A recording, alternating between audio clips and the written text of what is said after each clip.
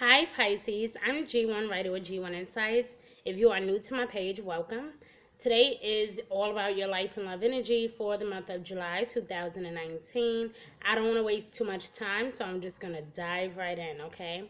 This is for Pisces Sun, Moon, and Rising. Please remember this is a general reading, so it may and it may not apply. So please do check your rising sign, your Venus, your Jupiter, your Mars, Mercury, all that good juicy stuff, right? And check your Venus sign as well. All right, so guys, listen, Pisces, it seemed like there's been like a lot of lack of interest in some areas of your world, or some type of just lack of just a little bit of everything. And I feel like the good thing is things are turning around for you in a very strange, weird way. Just because it's like I feel like a lot of you are overcoming this energy where there was some type of deceit, or you felt like people or someone wasn't just being totally honest with you. So for a lot of you, this could even be someone at your workplace. Maybe someone was not totally honest with you, or maybe they kind of crossed their boundaries with you. Cross the lines with you is what I'm hearing. So somebody definitely either crossed the lines, or you felt like, or you felt as some in some type of way like your thoughts or your opinions was not truly accepted. And whoever this person was, I feel like there was either deceit or some type of betrayal of some sort. And for a lot of you, like I said, this energy is going to play out different. But for some of you, this is even deceit with self. Like a lot of things that you were recently going through, like for the past few weeks or months or so, for some of you, like I said, is going to be different. But some of the things that you guys were going through is like self-inflicted. Like it was nothing no one personally did to you or something that somebody said. It was actually just something that you did or something that has caused you a great deal of aggravation and frustration and a great deal of depression. I feel like even in the month of June, there was some news that came to you that was very strong in regard to family or someone close to you. And I feel like a lot of that energy is following you in a sense, but the betrayal part is not there anymore. In other words, like, I feel like you guys are not dealing with that same energy. Like, you're not dealing with it the same way. Like, you're going into the month of July feeling like, okay, let me trust my intuition. Let me call on God. Let me call on Spirit to guide me. Let me rely more on my instinct, you know. What is happening for me? What do I need to work on? What is causing me to feel this way? Why am I feeling so frustrated? Why am I feeling so insecure? Like you guys are tapping into that that inner knowing, like that inner wisdom part of you, okay? So, but Spirit wants you to know that you do know what to do. So you have to trust that instinct. You have to trust your solar plexus, my love. You have to trust that instinct. You have to trust your intuition. Don't be afraid to rely on your own inner wisdom this season. That is what the universe is telling you, okay? Take appropriate action without delay, okay? Because it seems like before you weren't really taking action when it came to doing things that you really wanted to do. You were daydreaming a lot and thinking about it a lot and had many, many thoughts about it and many, many disagreements about this particular subject or idea or even this situation, right? But you were never really taking actual action when it came to it. And this could be something in regards to, again, maybe someone has been bothering you at work and maybe you just been letting it go and letting it go. And the month of July, this is the month of action. So it doesn't really surprise me that this energy is very heavy for you, because you guys can be very passive and at times very pessimistic.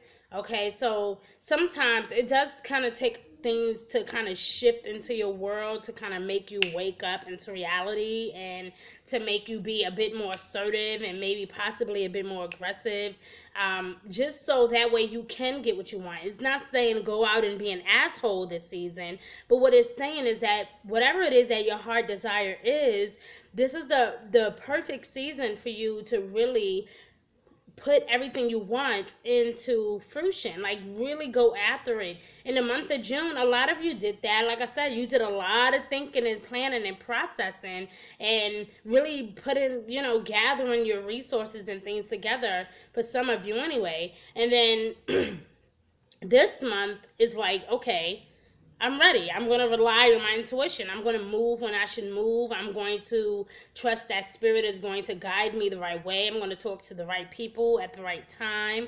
I'm not going to waste too much time just babbling or wish. I see a lot of wishful thinking, wishful hoping, and wishful, just wishing.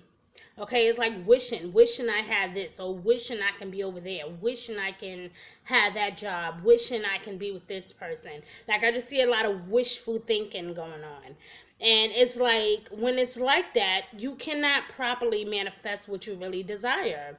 So even with your creativity, everything has come to a complete stop, like a complete halt, telling you, listen, slow down. So I'm going to tell you the reason why you're going to be feeling some movements in your energy this season in the month of July, because July 2nd, we had the new moon going into your sister sign, Cancer. So that's definitely going to open up your intuition a bit more, allowing you to tap into that, again, that inner wisdom, and making you realize things that, like, kind of like an aha moment. Like, like you knew it was time to make changes on some things, or you knew it was time to shift some things around. But like I said, in the month of June, you wasn't really, feeling like being bothered. You didn't really feel like doing all that. But in the month of July, you're going to get that extra, like, okay, I can do this. I can get up and go to work tomorrow. Like, okay, my energy is back. This person, I don't have to work with this person no more. I don't have to go home and hear this person yelling at me anymore. Or I don't have to put up with this nonsense anymore. Like, this. Finally, yeah, I'm doing it. I'm moving on, right? So that's really good. But then on an aspect of, like, your value, I just feel like a lot of you are going to be thinking about your values and even your self-value, thinking of your self-worth, okay? Like, is it really worth my time being here in this moment with this person? Or is it really worth my time continuously working at this job where I know I'm not happy? I'm consistently going to work every day and they don't appreciate me. They're just blah, blah, blah, blah, blah. And it's like, it just feels like the same old redundant thing. And for some of you, this is like, okay. For some of you, you're okay doing this. Some of you, you're okay with that 9 to 5. You can go to work, come home, be with family, make dinner. Some of you are totally okay with that. And then there's the other side of you where it's like, okay, this is boring. I've been doing this for some time now. I'm ready for something new. Right? And this season, with that inner wisdom tapping in, I feel like you will be blessed with that. So pay attention to all the different messages that's going to come to you this season, especially around between the 7th and the 12th of the month, just because that is going to be a very monumental time, okay? Mercury will go retrograde in Cancer, again, in your sister sign. So not only do we have a new moon in Cancer, but then Mercury will go retrograde in your sister sign, Cancer. And again, that may kind of bring up old issues, bring up people from the past, people that you don't even want to deal with, people calling you about old situations. You may have forgotten to sign something, or it may not even be that bad. You may actually find something that you lost, right? Again, when Mercury go retrograde, it kind of either slow things down, delay some things, or old things pop up. But sometimes communication can get really, really rough during Mercury retrograde, depending on other aspects in your birth chart. I do feel, though, water and earth energy this season will be able to withstand this Mercury retrograde, because it's not going to be so bad. You get what I'm saying? It's not going to be like how it was at the top of the year, like back in March. It's not going to be so bad, okay? So I do believe that water signs and earth signs will be able to easily get through this moment. Okay, so the good thing is, again, I do see some golden opportunity here for you as well. So that could be this grand opportunity. But do me a favor, Pisces, do not quit this job during Mercury retrograde. Do not walk away from this relationship during Mercury retrograde. For a lot of you, this is in regard to your finances. For some of you, this is a love situation. For some of you, this can even be a family situation. Either way, for some of you, this can, during Mercury retrograde, it's not really a good time to either quit or start something, right? But the one thing we have in our favor is that this is the kickoff for the next season of our lives. Like, harvest season is going to be approaching soon. So this is a perfect time to really kind of start something, but make sure we're doing it right. You know what I mean? Like, double checking everything, double checking your paperwork. If you need to speak to a lawyer, speak to a lawyer. If you need to do renovations in the home, just kind of make sure you double check everything. Like, don't run with the first thing that you see and hear or look at. You get what I'm saying? Like, make sure that you double check everything. It's very, very imperative that you do this, Pisces. Okay, so again, the universe is reminding you, trust that inner wisdom. If something sounds a little too good to be true, then you know 9 out of 10 it is, right? So Mercury is going to go retrograde from July 7th or 8th, give or take a day, up until July 31st. But I always try to tell everyone, try to give it like an extra week before you do anything. Because that first week in August, we'll have that new moon in Leo, so we'll be able to celebrate, we'll be happy. There's no stress. Mercury is not going retrograde in Virgo this year, so that's something to really, really celebrate. Okay, so I think that overall, you guys' energy is going to be really, really good. But you have to remember who you are, Pisces.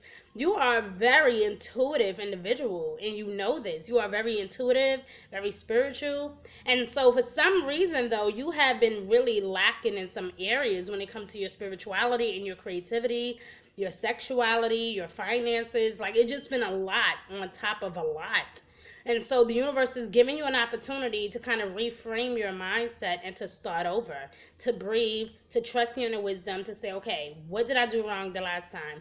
It's giving you an opportunity to start fresh, okay? The 15th or the 16th, give or take a day, we will have the full moon in Capricorn.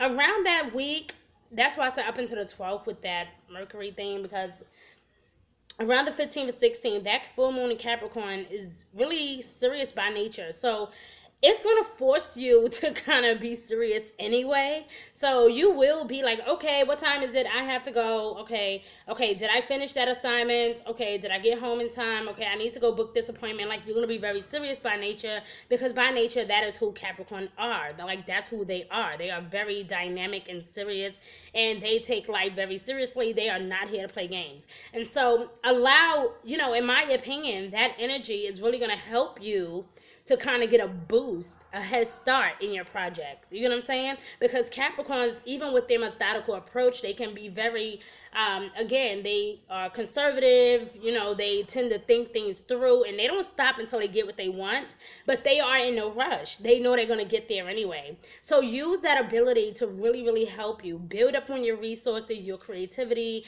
really write down phone numbers, start emailing people. If you feel like, look, I reached out to someone, they didn't get back to me, reach out to them again. Because again, during Mercury retrograde, communication gets messed up, finances can get messed up, there can be some delays, there can be some disagreements along the way. But again, with you guys being a water sign, I don't feel like it's going to be that major for you, but just giving you a heads up on how tough Mercury retrogrades can be, okay?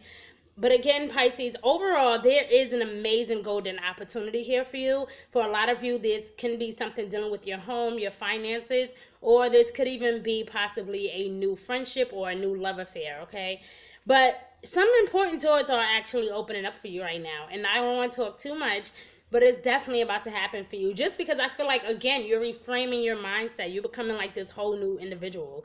So that is really good. So Pisces, I love you. Thank you for watching. Please like, share, subscribe. Share this message around the world. Please comment below. Keep it love and light. I love you guys. Bye.